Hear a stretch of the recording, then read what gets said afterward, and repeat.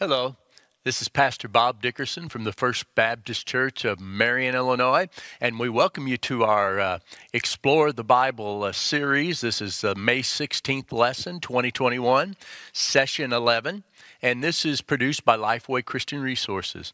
The lesson is entitled Sacrifice, from the text found in Luke, the 23rd chapter, verses 33 through 46.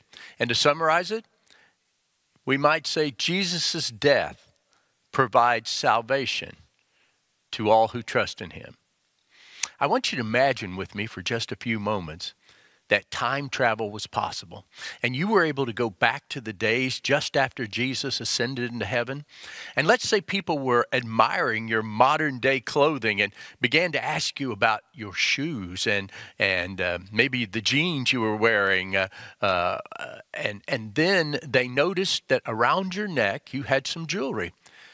And they kind of stepped back a moment because you were wearing a cross.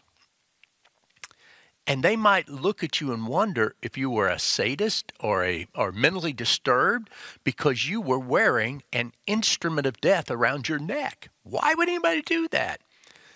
It would be the equivalent today of wearing an electric chair jewelry around your neck. And it's amazing when you think of it, because Jesus took an instrument of death and made it into a symbol of faith and a symbol of overwhelming love through sacrifice. So when we wear a cross, we're wearing it not just because it's shiny, but we're wearing it because of the great sacrifice that Jesus did for us so that we could be in relationship with God. So why is the cross important? Well, Jesus' death on the cross provided a way for people to come to God. Everyone is accountable for their sin, which separates us from God. Jesus' death paid the penalty for our sin and removed the separation between God and humankind. Without the cross, there would be no possibility for forgiveness of sin for everyone in the world. In today's lesson, we're going to see the interaction between Jesus and the thieves who were crucified on either side of him. One mocked Jesus, yet he continued to show love toward the thief, and even in the midst of agony he was experiencing, he showed love and respect for the other. That kind of love is also a symbol. The way Christians treat each other also points to our faith in Christ. John 13:35 says, "By this everyone will know that you are my disciples, if you love one another." Luke 6:35 says, "But love your enemies. Do what is good and lend, expecting nothing in return.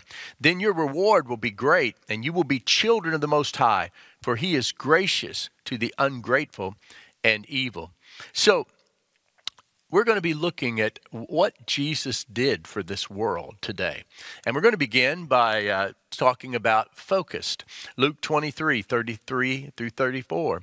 When they arrived at the place called the Skull, they crucified him there, along with the criminals, one on the right and one on the left. Then Jesus said, "Father, forgive them, because they do not know what they are doing." And they divided his clothes and cast lots. I want you to notice some facts that we learn in this verse. First of all, Jesus was crucified with a criminal on either side of him.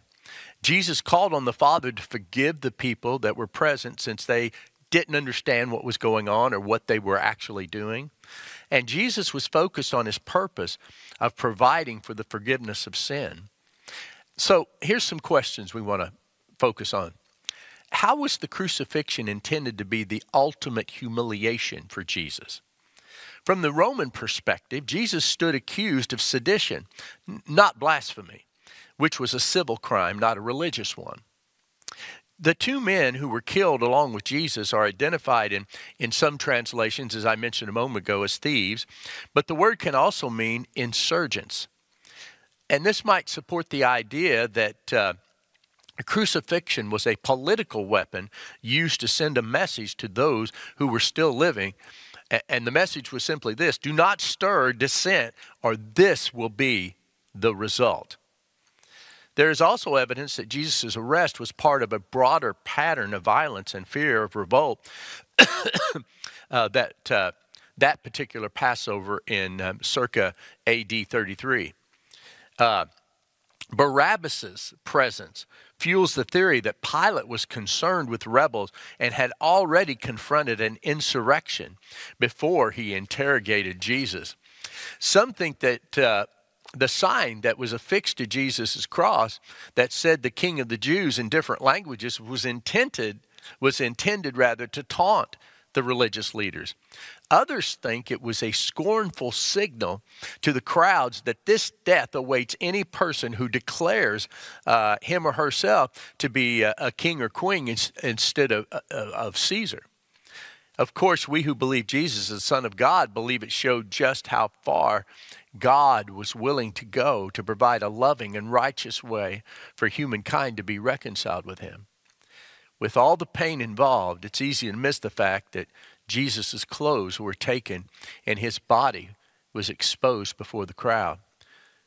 I want you to imagine with me how humiliating that would be for us if we were treated the same way and lifted up to be portrayed naked or nearly naked before a conservative culture in Jerusalem.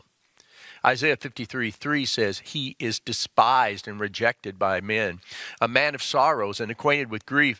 And we hid, as it were, our faces from him. He was despised, and we did not esteem him. Some translations, the Christian Standard Bible, says, we did not value him. Wow. When you look at a culture that does not value Jesus, that culture deserves judgment. And I think as we pray for our culture, we need to pray for respect. We need respect in our nation today. And we see so little of it, whether it's toward government officials or toward the police or toward teachers or toward parents. We've lost that. We need it back, especially respecting what the Son of God did for us on the cross. So how did Jesus demonstrate his purpose while on the cross? His purpose was to provide a way for people to be justifiably and righteously forgiven for their sins. And I'm repeating that in different ways, but I want you to know that not even the devil would try to argue that the death of the Son of God on the torturous cross was not payment enough. So the application is simply this. Jesus' purpose of providing forgiveness of sin must remain central.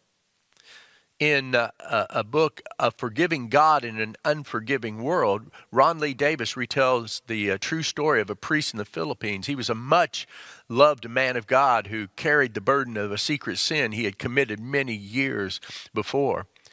He had repented of it, of course, but still he had no peace about it, no sense of God's forgiveness. In his parish, there came a time when there was a woman who deeply loved God, who claimed to have visions in which she spoke with Christ and he with her. The priest, however, was skeptical, and to test her, he said, the next time you speak with Christ, I want you to ask him what sin your priest committed while he was in seminary. The woman agreed. A few days later, the priest asked, well, did Christ visit you in your dreams? Yes, he did, she replied. And did you ask what sin I committed in seminary? Yes. Well, what did he say? He said, I don't remember. Isaiah 43:25 says, I, even I, am he who blots out your transgression for my own sake, and I will not remember your sins. Hebrews 10:17, their sins and their lawless deeds I will remember no more. Now, these passages make it evident that Jesus does not remember our sin. However, God's not remembering is not the same as forgetting. God is omniscient. He knows everything, and he forgets nothing. However, he can choose not to remember something. Do you hear what I said? He can choose not to remember something.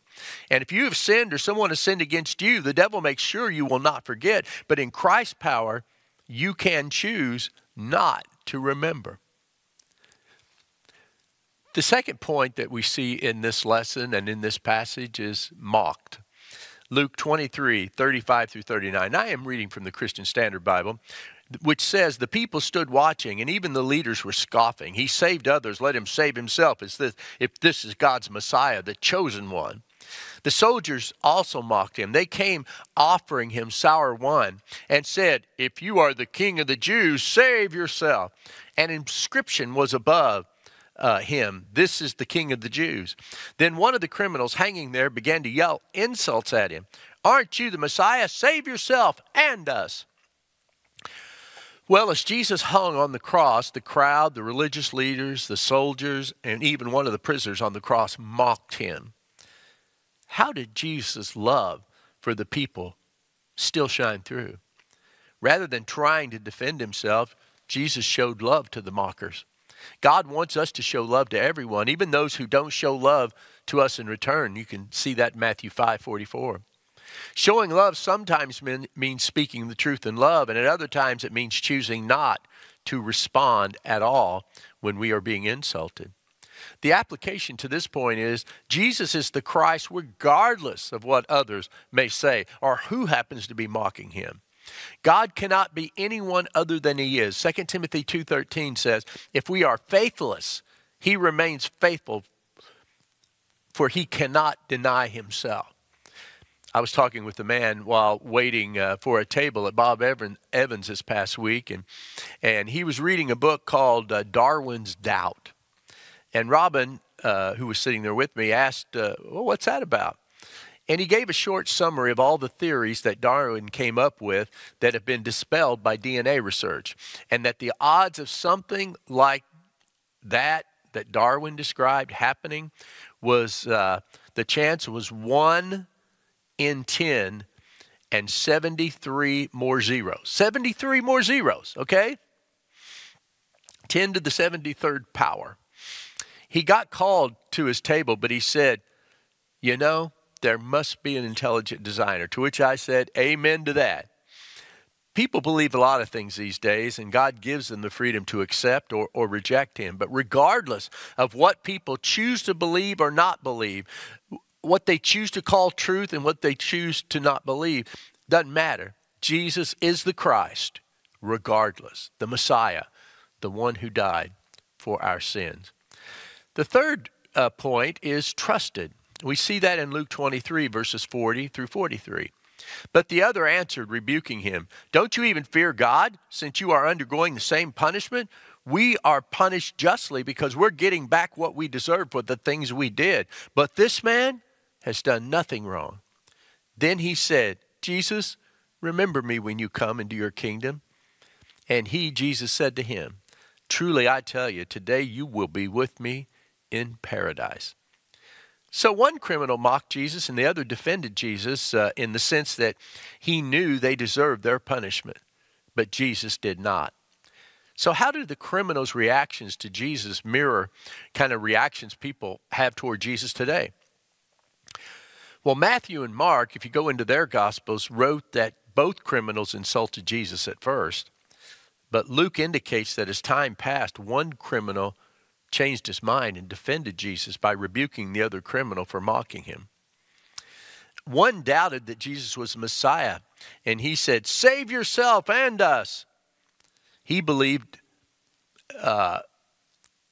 in the afterlife because if Jesus was dead, he could not help.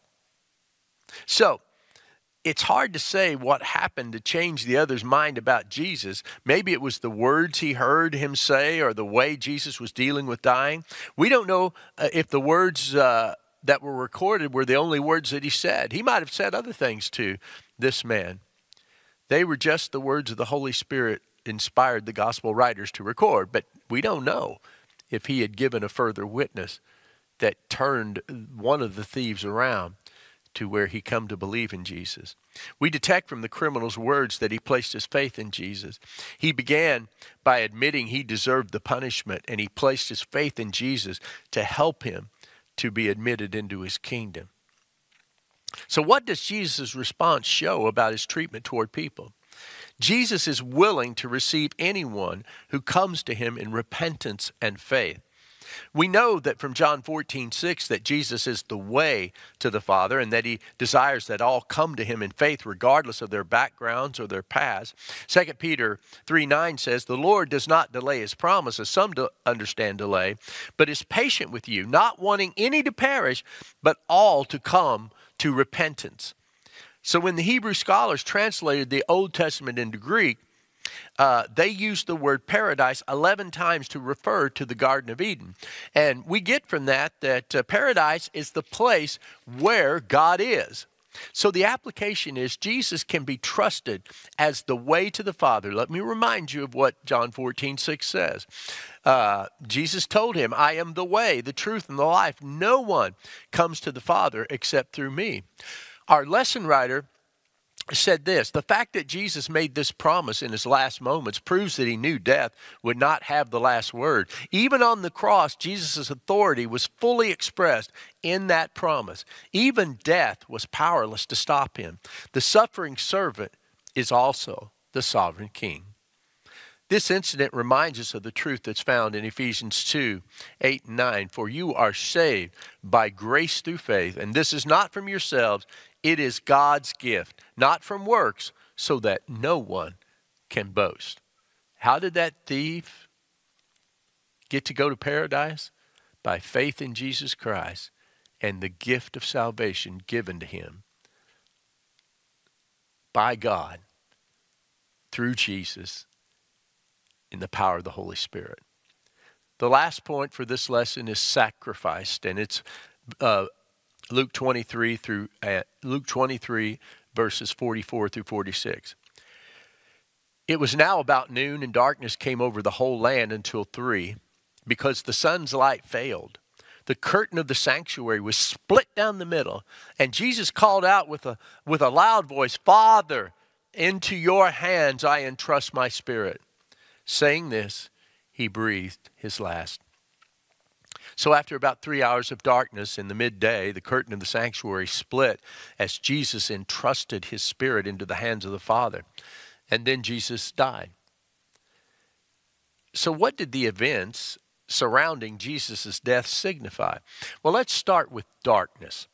The darkness showed God's divine judgment on sin. Joel 3 verses 14 and 15 says, multitudes in the valley of decision. For the day of the Lord is near in the valley of decision. The sun and moon will grow dark, and the stars will cease their shining. Jesus himself had associated God's judgment for sin with darkness. Matthew 24:29 says, "Immediately after the distress of those days, the sun will be darkened, and the moon will not shed its light, and the stars will fall from the sky, and the powers of the heavens will be shaken." So when God judged sin, it seemed all of creation participated. So what did the events surrounding Jesus' death signify in the second place? Well, what happened in the sanctuary? What happened in the temple? The curtain that separated the holy place from what was called the Holy of Holies in the tabernacle and later in the temple was torn by something otherworldly. Now, this is some wonderful news when you understand the significance. The Holy of Holies represented the presence of God himself. Matthew 27:51 says, "Then behold, the veil of the temple was torn in two from top to bottom, and the earth quaked, and the rocks were split." This symbolized God giving believers access to himself due to Jesus' sacrifice on the cross. Access. What did the events surrounding Jesus' death signify? Well, what about his last words? The last words of Jesus, he quoted Scripture. There's some of the times that he was on the cross, some of the phrases that he used, like, my God, why have you forsaken me?" That was quoting Scripture. Now he quotes Scripture again. This is Psalm 31:5, where it says, "Into your hand I commit my spirit. You have redeemed me, O Lord, God of truth." This signifies Jesus' fulfillment of God's plan and God's will. Jesus repeats these words as he dies on the cross. Just as the psalmist entrusts himself to God as he suffers, Jesus entrusts himself to God the Father as he dies. In Luke, this phrase emphasizes Jesus' willingness to submit himself to his Father's will. God's honor is not bound up in preserving us from death. Let me repeat that. God's honor is not bound up in preserving us from death, but in preserving us through death. Never, ever forget that. Jesus' death removes the barrier between holy God and sinful humanity. Have you ever been denied entrance because a barrier was in your way? I remember going to a house when I pastored in the country around Lick Creek. And I rode up down a gravel road and a gravel driveway to this house. And as I started to get out, a huge dog came around the corner to meet me. Fortunately, the owner came out, and I was not the dog's afternoon snack. And I was granted access because the owner said to the dog, "Let him alone, it's just a preacher." Well, what have we learned today?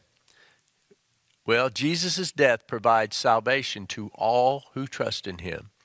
Jesus' purpose of providing forgiveness of sin must remain central in our message. Jesus is the Christ regardless of what others may say. And Jesus can be trusted as the way to the Father because Jesus' death removes the barrier between holy God and sinful humanity. I want to tell you a story. I bet you've heard it before, but it kind of makes a point that I want to end with today. This is the story of Chippy the parakeet. He never saw it coming. One second he was peacefully perched in his cage. The next he was sucked in, washed up, and blown over. The problems began when Chippy's owner decided to clean out Chippy's cage with a vacuum cleaner. Not recommended if the bird's still in there.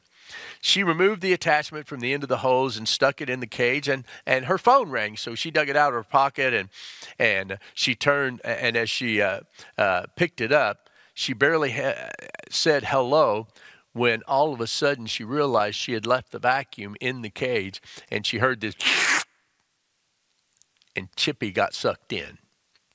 The bird owner gasped, put down the phone, turned off the vacuum, opened the bag, and there was Chippy, still alive, but stunned. Since the bird was covered with dust and soot, she grabbed him up and raced to the bathroom, turned on the faucet, and held Chippy under the running water. Then, realizing that Chippy was soaked and shivering, she did what any compassionate bird owner would do. She searched for the hairdryer and blasted the pet with hot air. Poor Chippy never knew what hit him. A few days after the trauma, the reporter who initially had written about the event contacted Chippy's owner to see how the bird was recovering. And she said, "Well, Chippy doesn't sing much anymore. He just sits and stares." It's not hard to see why. Sucked in, washed up, and blown over, well, that's enough to steal the song from the stoutest heart. And, you know, living in our culture today, we kind of get that. We're kind of feeling like that. You know, as I'm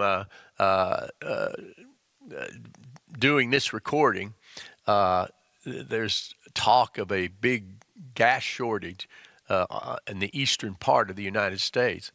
And, you know, that's kind of scary.